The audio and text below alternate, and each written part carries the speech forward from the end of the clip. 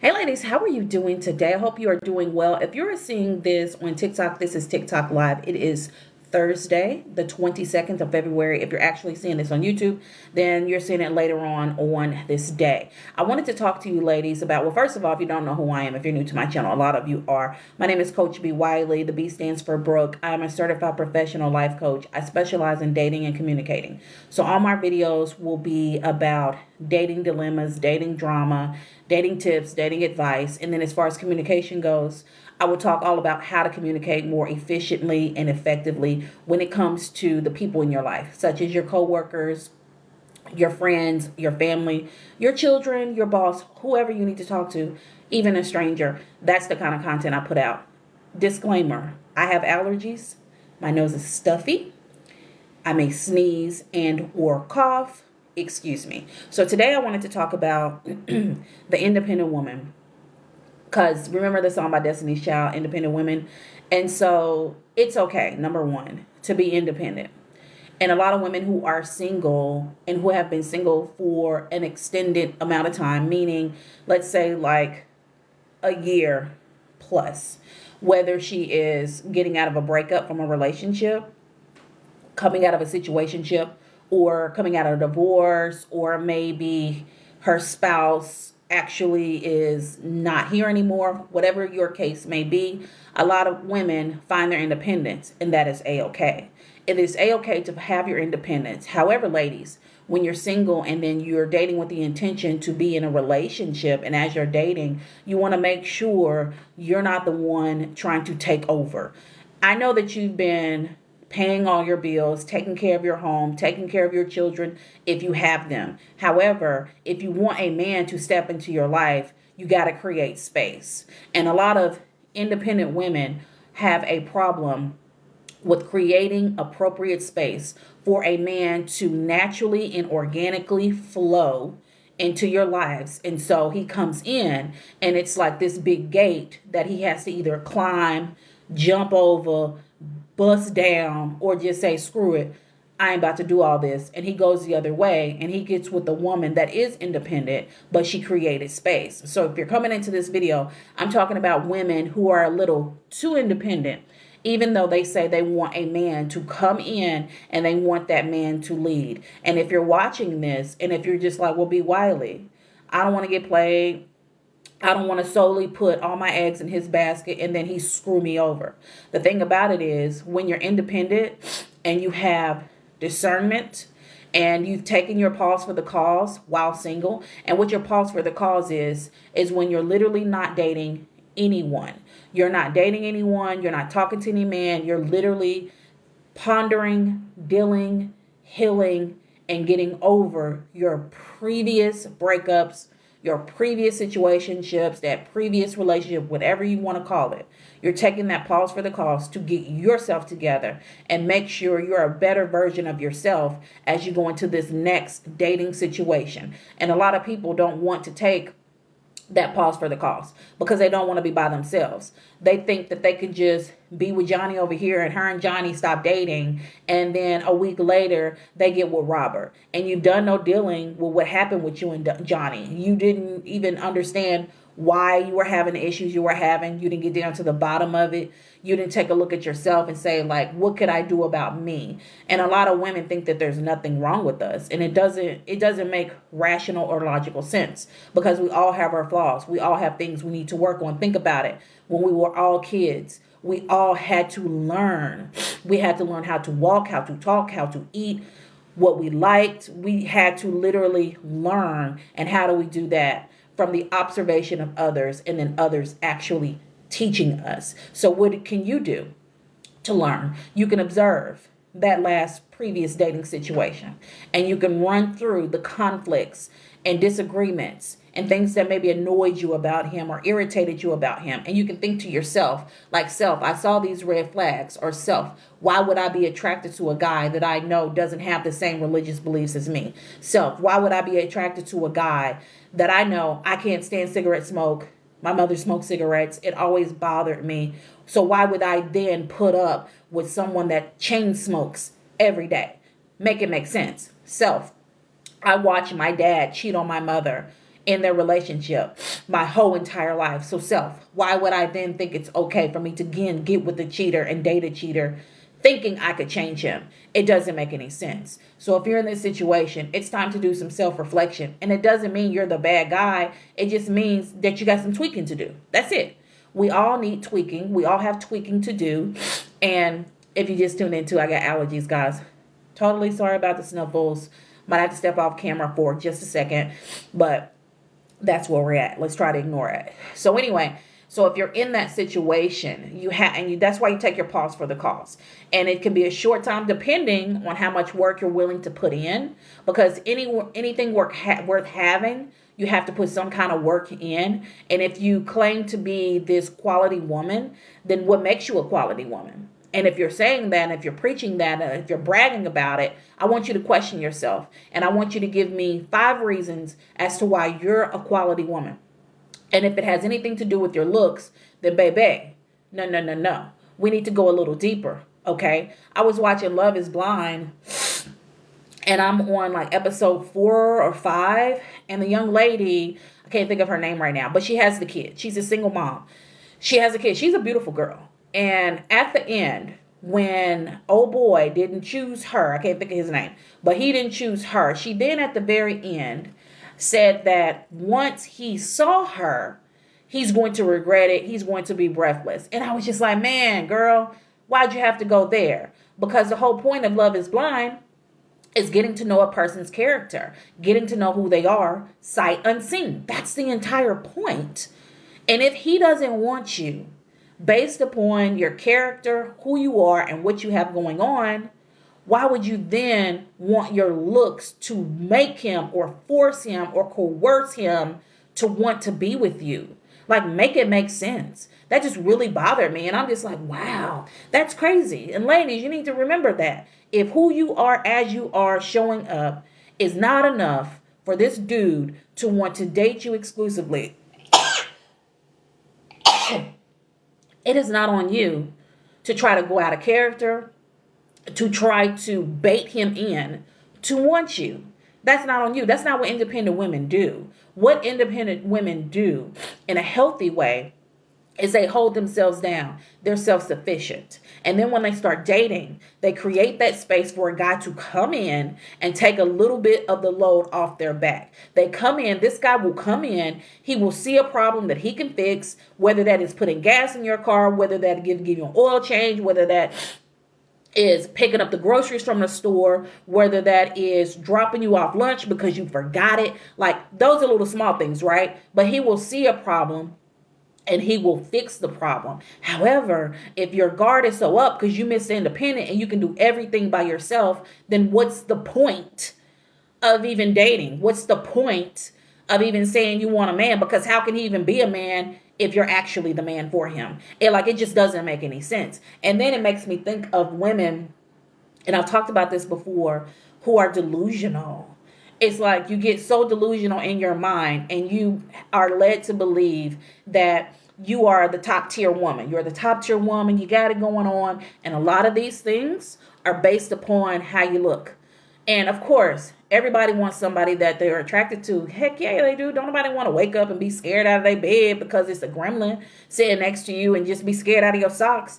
Of course not. However, in today's society, we're putting a heavy weight on your appearance. And if you're leading with that, ladies, I'm going to tell you something. If you keep leading with your lady parts and showing literally everything, because nowadays it's a trend to just go out with the overlay that's completely mesh, fishnet, see-through, throw you some pasties on, put a thong, a thong pair of underwear. That's the outfit.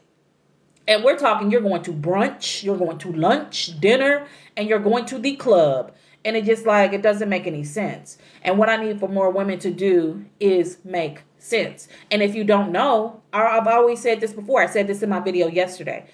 If you don't know if you're too independent, if you're leading with masculine energy, if you're putting up a guard, if you don't know how to pick, if your picker is off and you keep choosing the wrong dude, then you want to ask your brothers, your uncles, your boy cousins. You want to ask men who are not romantically like want you romantically, and you want to ask your friends who know you for an unbiased opinion about what they think you are doing wrong and are doing better. And I will continue to say this because I'm telling you, you need to do this. I don't tell y'all to do nothing that I have not done. So you want to ask him, why is it that you think I've been single for so long? Do you think I'm a good woman? What are some things you think I could work on? And the thing is, you have to be completely emotional intelligent to receive the constructive feedback, because you can't say that you want to date and meet your dude and you've been praying for God and you begging for God, and then when someone shows up with constructive criticism and they don't mean you no harm, they just want the best for you, you get on the defense. You get on the defense, you don't want to hear it, you deflect, you point fingers, you justify. That does not make you a good woman. That actually makes you an ignorant woman.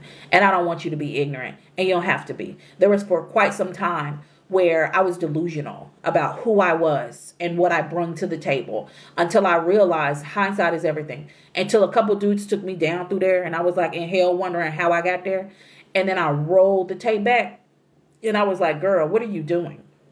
And that's when I started to put the pieces back together and rebuild myself. And that's why I'm here to tell you the steps to take. Now, if a lot of women don't want to listen, and I don't know what that's about. Like, why don't we want to listen? Why do we get scared of our own reflection in the mirror when it's time to reflect on ourselves and see what we've done wrong and try to do things better? I don't understand what's wrong with us when it comes to that. And not all of us. I never say all women this or all guys that. But it makes me question, like, why can't we just take a look in the mirror at ourselves? Why do some of us believe that we have no flaws and we can do nothing outside of right? It makes nothing but right. It makes no sense to me. So if you're watching this and you know that you're independent, I can say that I'm independent. Usually an independent woman tends to be perhaps a single parent and or a woman who has been single for an extended amount of time, or it could apply to a woman who is coming out of a bad relationship. She's found her freedom, she's found her voice, and she's found her strength. And so therefore she was like, I'm not going to allow no dude to take me back down through there. She's mentally stronger, she's spiritually stronger, and she's decided that I'm emotionally straight and I'm emotionally stable, and I will be dang if I allow another dude to whack me over the head like a whack-a-mole because he thinks I'm an idiot. And so for that independent woman, lastly, I just want you to understand this. You can be as independent as you want. I know you're raising your children or kid by yourself. I get it. I'm a single parent. Totally understand it. I got a 17-year-old. I know that you're working hard every day, 2 and 3 jobs. I know that it's sometimes hard to take a break, whatever your case may be. You're trying to build your business, your small business. You just got to let go from your job. You're just trying to figure things out. Whatever your case may be, you're just trying to balance your funds, your body. You're trying to be a chef and go to culinary school, whatever your thing may be. I want you to understand you can do you because that's attractive to a man. A man is going to find you doing you attractive. However, if said man doesn't have the space to just fall into your fall into your life and see where he can fill in the holes in the spots where you need help, then don't expect him to stick around very long, because a man is there to help. He wants to help, protect, provide. That's what I believe in. I believe in God. And that's what men, are here to do. That's what they want to do, not that's what they're here to do. That's what the Bible says in some form or fashion. Protect and provide. And so I need for you to learn how to soften it up. Soften yourself. Leave with your soft girl energy. This is your soft girl season. And just let them. And I know that can be challenging, because after you've dated dum-dums who've dogged you out and who are mean to you and who talk crazy and who are disrespectful, who leave you on red, who give you the silent treatment, who are just disrespectful, it can be a challenge to receive a guy that is the opposite. And you will question, am I going to go back down through there? Is he the one? Oh, I ain't about to go for this. But before you get to rolling your neck and bumping your gums at him and running him off, you need to have a conversation with God. If you don't believe in God, have a conversation with the universe. If you don't believe in the universe, have a conversation with the tree. Have a conversation with yourself and be like, self, is this you? Is Robert over here you, or is he not you? I just need to know, and I need for it to be clear, because I've been through a lot, and we're not trying to go down through that no more. That's your discernment. That's your women's intuition. That's your gut. And you always need to pay attention and listen to that if you don't do nothing else. So be Miss Independent, but don't be so independent that he can't even come in and do anything for you. Just to even be nice. He can't do nothing. He don't see where he fits in because he doesn't fit, because you got it all covered. You Miss Independent, right? Wrong. Do yourselves a favor. Lean back. And if he wants to do something for you, let him. There's nothing wrong with that. You got it? Y'all got it in the comments. It was just a quick video today. Allergies are still acting crazy. But, and I've taken all kind of medication. And they're just whatever. And so AT&T is out. So my phone is not working. Usually at this time I do my ride share because that's my hustle. I do my side hustle. But I can't even do it because my phone isn't working. So I came on here to talk to you guys. Outside of that, if you ever want me to answer your dating or communicating question, DM me, inbox me, leave a comment. I am on, of course, TikTok here, YouTube here, Facebook. I'm on Facebook, and I am on Instagram, but I don't talk dating and communicating on Instagram. I talk about like what I'm drinking for the day. Like, this is my drink of the day. It's a Poppi. That's my prebiotic drink for the day. But outside of that, if you want to book a one-on-one with me, feel free to do so. The links, every link that I'm talking about to my social media is in my bio. And Coach B. Wiley on everything. I am a self-published author. This is my first book. I'm working on part 2. It's Hello, My Name is Single, Ready to Mingle. That's me on the back.